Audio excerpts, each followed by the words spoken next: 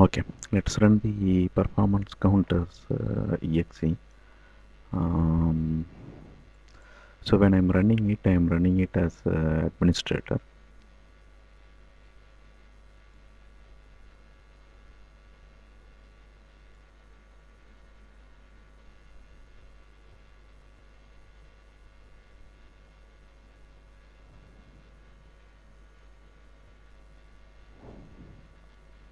Okay, so the exe is displayed here.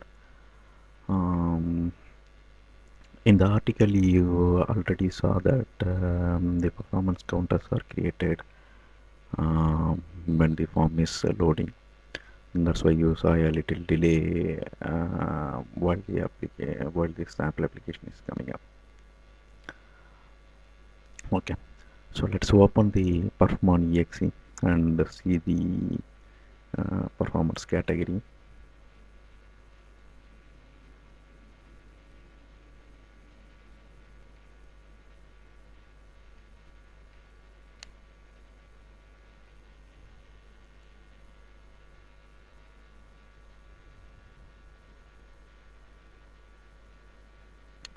So performance monitor utility is opened here. I'm clicking performance monitor. So by default it will show the processor time as the performance counter. So I'm removing it. Now we will add our own counter. To remove the default counter, I just selected that and hit the delete key in the keyboard. Okay, to add a new counter, just click this plus icon in the performance monitor.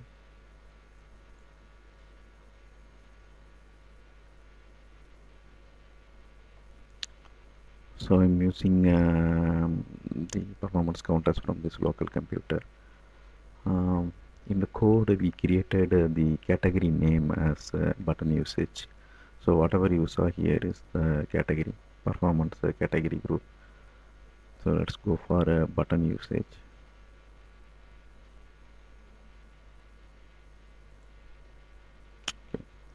This is the counter that we added. Uh, so when I click on this down arrow, you will see all the performance counter which belongs to this button usage group. So register click and update click, these are all the custom performance counter that we created. So I'm just clicking this and adding it, and then I'm clicking update click and I'm adding it. Here I added these two counters that needs to be monitored. Then I'm clicking OK here. Next, I will change the counter color, update click counter color to blue so that it will be easily visible here in the counter.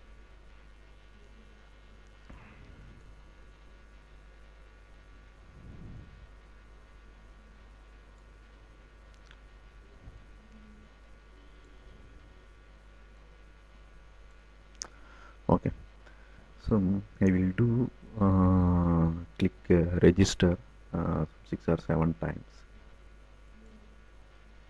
And you can see that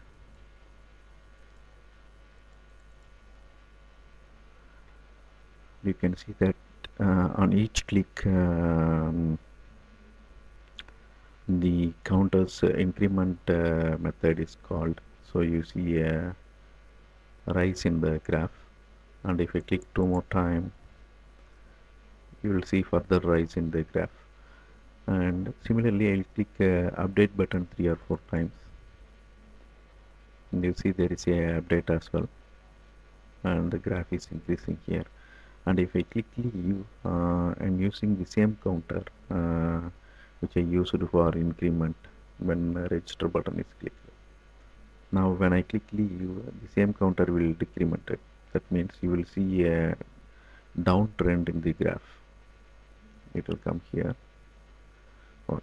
Now I will click leave 3 times. So we'll see a downtrend in the graph.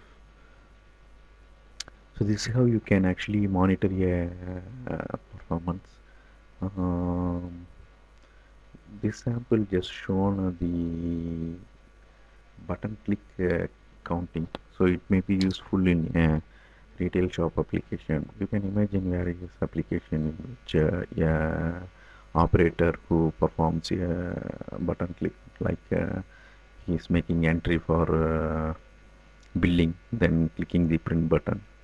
So you can attach the performance counter to the print to know how each operator in a counter is performing.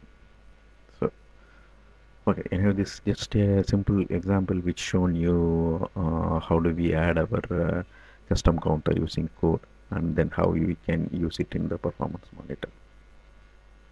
So I'm closing this video. You will see in the next video.